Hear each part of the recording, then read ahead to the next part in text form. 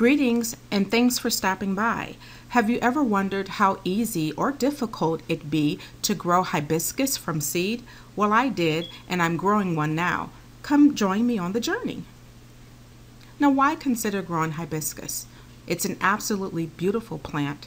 There are many alleged health benefits and the challenge and satisfaction of saying you grew it yourself from seed.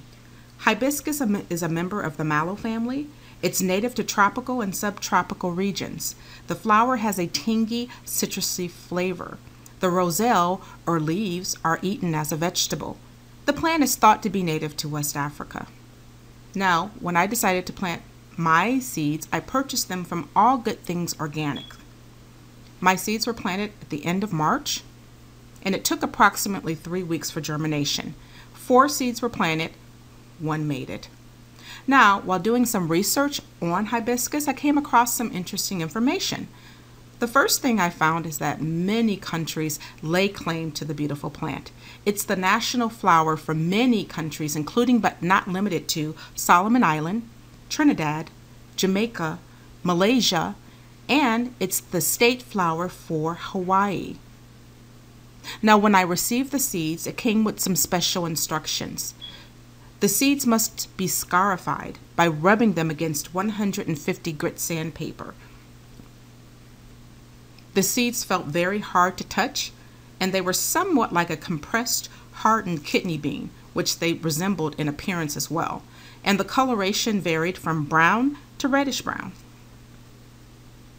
Now, while growing the plant, you can expect it to grow between 3 and 6 feet high. This plant is known to grow as tall as 16 feet in its native tropical and subtropical regions. The blooms grow 3 to 5 inches in diameter. And obviously this varies depending on species. The plant I purchased is ready to harvest in 120 days, and it requires full sun. The alleged health benefits of the plant is that it lowers blood pressure. It's a diuretic, which generally lowers blood pressure. It aids in digestion, and it assists detoxification. So anything that gets those kidneys working and acts as a diuretic is usually going to assist in detoxification. It increases lactation, increases energy, and it's an anti-inflammatory.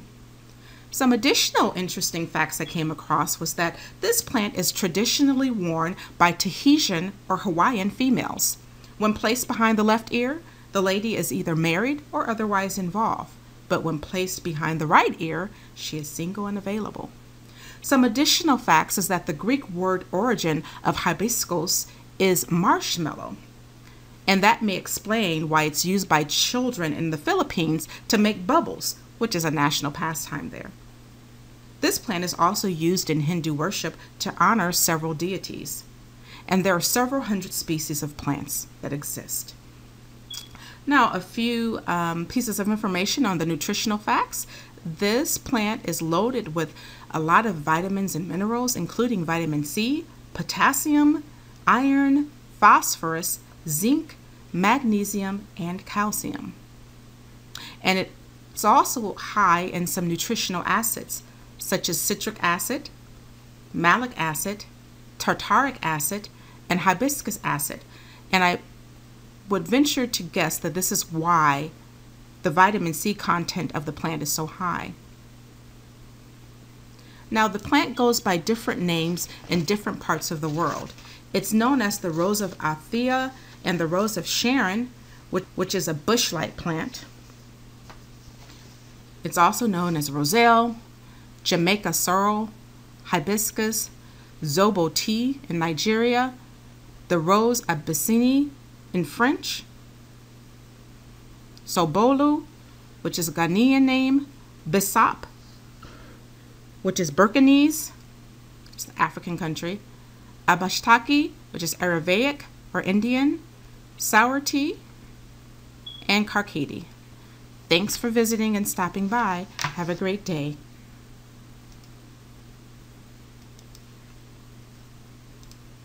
And if you liked this video, please subscribe and hit the like button.